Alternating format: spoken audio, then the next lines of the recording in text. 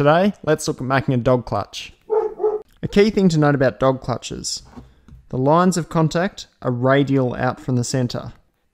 This is for optimum torque transfer between mating parts.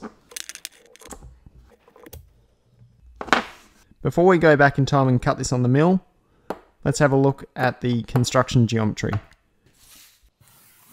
So there's the outside of our blank. So I mentioned earlier, all the lines of contact are radial out from the centre. So in this, we want to have 3 teeth remaining and these 3 cut away. This is of course on a shaft, so there's a central hole already cut out. So we're left with this ring around the outside. So we want to cut these so 3 of these remain and 3 are taken away. In this case, this is for a 3-tooth dog clutch. Doesn't matter how many teeth, the concept's still the same. This is one of our lines of contact. So we want to cut this away. So this is our end mill. So we're going to take a cut. First cut running horizontally, done. Turn the part around. This line's now horizontal. Turn our part, horizontal, 3rd tooth, take a cut. And if you look at this, all of our cutaways are occurring in the teeth that we don't want. If you're clever about the hole sizing and number of teeth, you can do this. You won't always be able to take your end mill through in one pass. You might have to turn this part 6 times in order to get all your teeth. The geometry that I'm working with here, I'm able to turn the part 3 times and take the end mill across. Awesome. Okay, so what are we left with? So this central hole, we drilled this out to start with, that doesn't exist.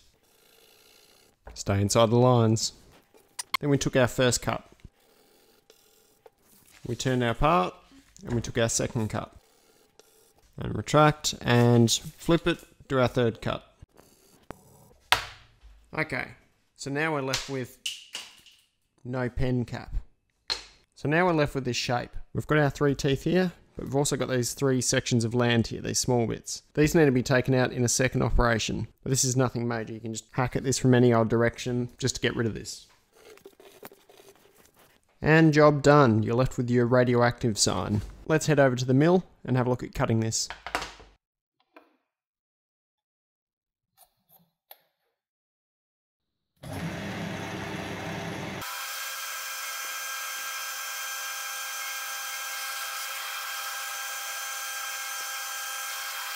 Here we're taking our first cut, and no problem. Then we take the part out, rotate it, and take our second cut.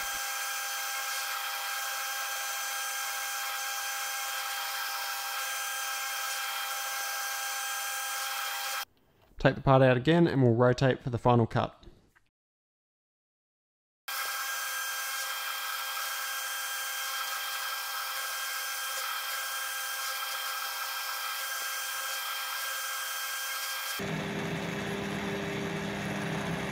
Now to remove the remaining bits of land.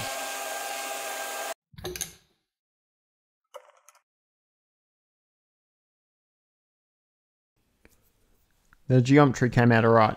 You'll notice I did have to file this, and I'll explain why in a bit. We want the lines of contact to be very close to right on the centre line. It's not possible to have the lines of contact perfect between both parts.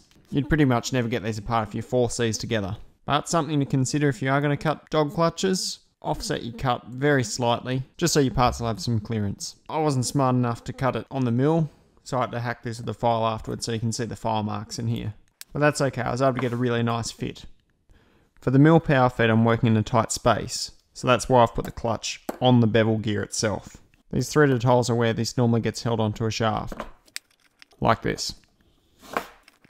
If I was smarter, I would have rotated the teeth and made sure that this hole ended up here. As it is, I've lost some of my contact, but I think it'll be okay. I used a collet block to make these. You could of course use a rotary table or a dividing head. Collet blocks are convenient though. One step closer to having a mill power feed. Clutch you later.